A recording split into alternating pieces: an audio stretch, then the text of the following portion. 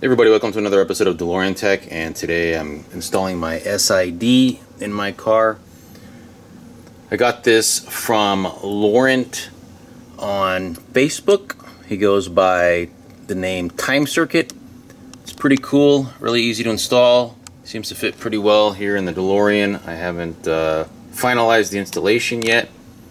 Could probably do that in a separate video, but it's pretty cool. Okay, so here's my unboxing video. So this thing came all the way from France,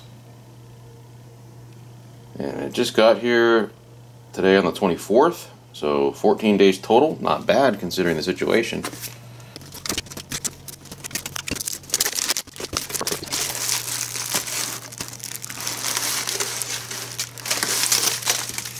Ooh, looks good.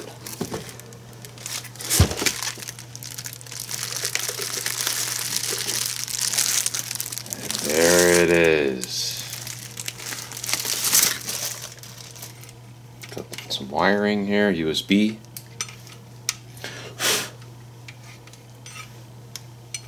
Yeah, looks good. There's the circuit board right there.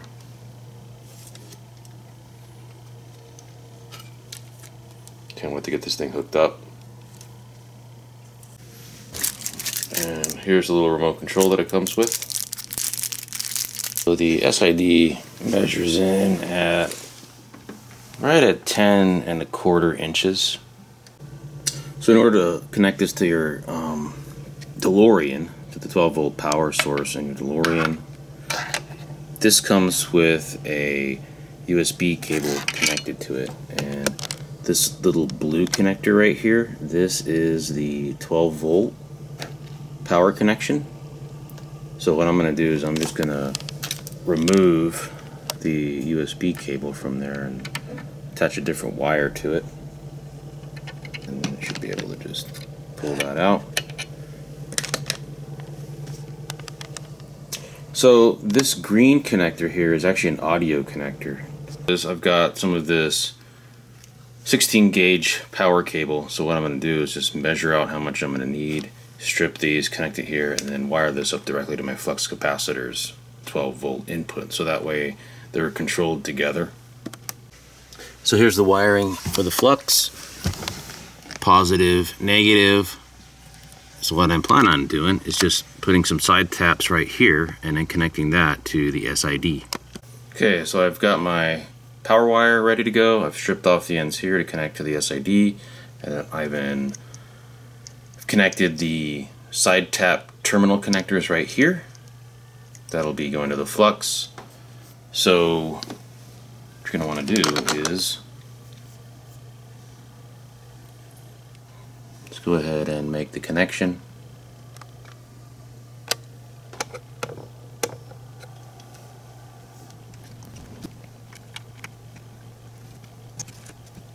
Then just tighten down the terminals.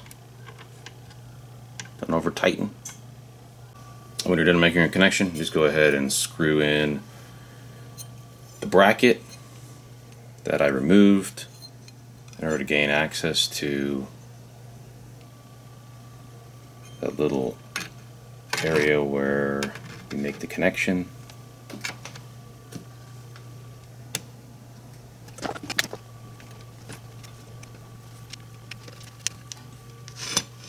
So I would screw in both of the little screws first. These are hex screws. It has them tightened down with some of these little nuts right here. So I got my Allen wrench. The little nut in place.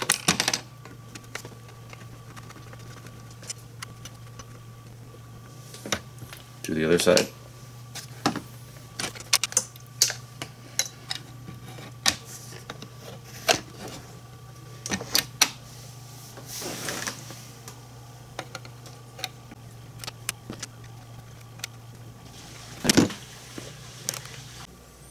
So Laurent does include some documentation. Actually, he sends it to you. He's got 2-page instructions on how to operate the SID and also how to connect it. He's got the audio connection, which is basically accepting a line output. It also has the GPS trigger as well, and he also includes a schematic of the board itself. So, okay, so here's my flux capacitor, and I'm just gonna hook up my side taps. I got my side taps in, ready to plug it in, see what happens. Okay, and I'm gonna connect the SID. I've got it in the car here. What I plan on doing is connecting it to the back wall. So all I'm going to do is plug in my connectors and we're good to go. I'm going to turn off the flux first before I do it. I got a little switch up here. So no power going to it. Okay, so I went ahead and made my connections and I'm going to turn it on. The first time. There it goes. Cool. Alright, so here we got the flux and the SID working at the same time.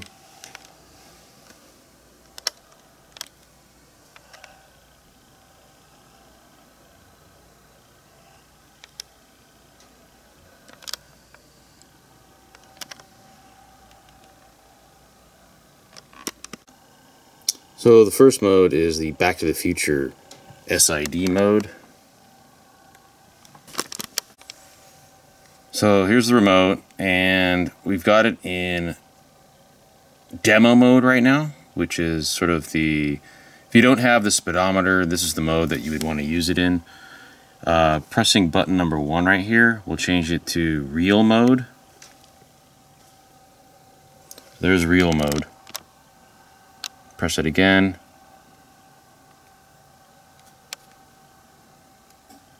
To get back to the Future mode. You can also adjust the speed by pressing the left and right arrow. See how that works. So you can see it's a lot slower here in this mode. In order to speed it up, all you do is just hit this right here. I've been holding it down.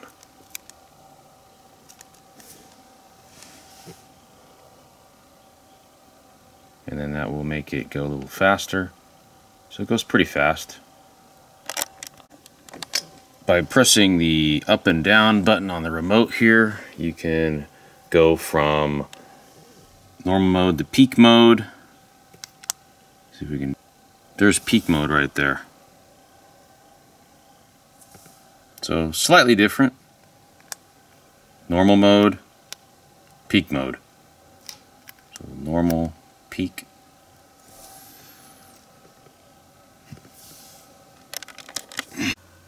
So there's also a spectrum analyzer mode. In order to do that, you select button number 2. So that gets it in the spectrum analyzer mode. And I don't have an audio hooked up to it yet, but I'm going to work on that pretty soon. But in order to adjust the input level, you use buttons 7 and 8. So 8 increases it. So 7 decreases it. It's pretty cool. So button number 3 gets you in the scrolling mode.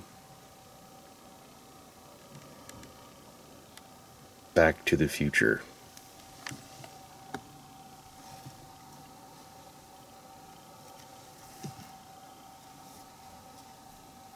And button number 4 gets you into vertical mode.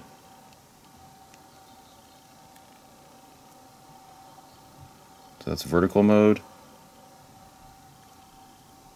And there's also a way to edit the text. So I think if you press the OK button, you get to go into edit text mode. I'm just going to leave that alone. Status indicator display.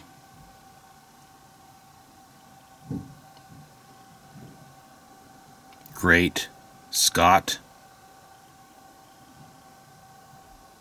1.21 gigawatts. Wait, that's not how you spell gigawatts though, so I'm gonna have to edit that.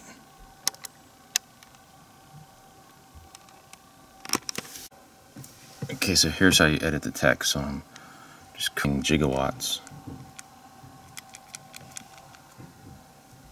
the C, let's get the A, there it is. So hit the OK button. There it is, 1.21 gigawatts. Good, so we got the spelling correct on that. So it also has a Tetris mode, and in order to activate that mode you press number 9. So here's Tetris, and in order to play it you just use your keypad here, press OK to change the shapes.